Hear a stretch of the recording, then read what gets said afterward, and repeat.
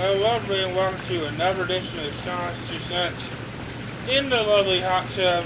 And today I'm reviewing AAW's Windy City Classic 10. Very enjoyable show. We start off with Lyndon, one of the most underrated guys in the Indies this year. He's had a great year in AAW. AAW is killing it everywhere. Versus Shane Hollister. And what an opening match, doing back and forth. A very athletic contest. It went about 20 minutes. They told a great story. Just a very awesome match. Lyndon gets the win. Just really good right here. The next at the AAW Heritage title. Christian Faith defending against Marek Brave. Not a big fan of Marek Brave. Not a big fan of Ricochet and Page's as Christian Faith. It was a blah match for me. It was alright. Nothing special here.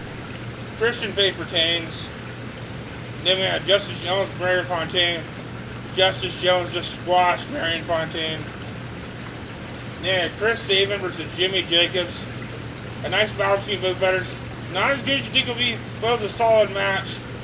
Not up there as you think it would be, but still a good match. Very enjoyable. Chris Sabin wins with some heel tactics. Then we had the AAW tag titles, the Wet Bandits, Dan Lawrence and Markus defending against Heidi, Lovelace and Iron Boss. One thing about the Wet Bandits, they know how to make an entertaining match. This wasn't a bad match. This wasn't a good match. It was entertaining. And the Wet Bandits are very entertaining. They win by crook. By hook or crook, they win. And pretty entertaining tag title match. Then we had a Berwyn street fight. The Hooligans versus Zero Gravity. Good match. Good, nice weapon spots. Some nice high spots. Some good stuff in this match. Very entertaining. I think it went a little too long. Who won the match? I think. Oh yeah, Zero Gravity won. The Hooligans won. Hooligans won the match, but still, it was a good match. Some nice spots in the match. Then we had one of my favorite matches of the night: Gargano versus Matt Cage. My God, this is a great match. Told a great story. The striking was awesome. These two work really well together. Matt Cage needs to work with these caliber guys like Gargano. And man, this is another notch on Matt Cage's belt. He gets the winner, Gargano, in an awesome match, which I say you guys need to check out. Money Matt Cage is the real deal. And right here, he proved that he can hang with the best on the indies. And he hung toe for toe with Gargano and gave him all he could. Then we had the big Haas fight. We had AAW with the AAW heavyweight title on the line. Kingston defending against Cleve Walker. Good old Haas fight.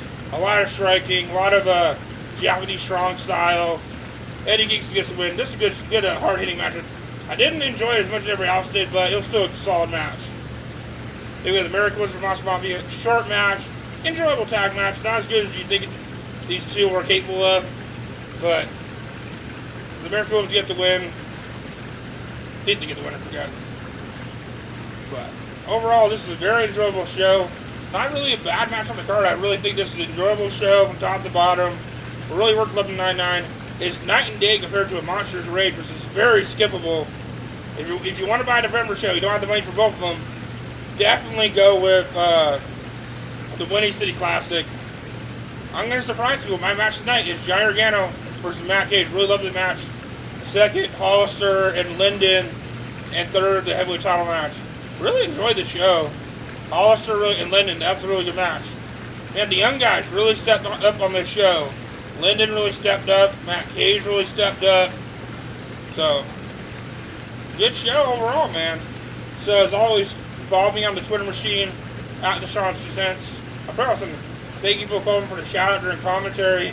For the Miracles watching about me, thank you, man. That's pretty cool.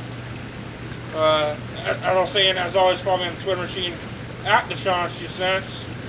Getting close to 200,000 followers. Only about 983. It's only about 18 to go. I think less than 18, so that's pretty cool. Follow me on Twitter.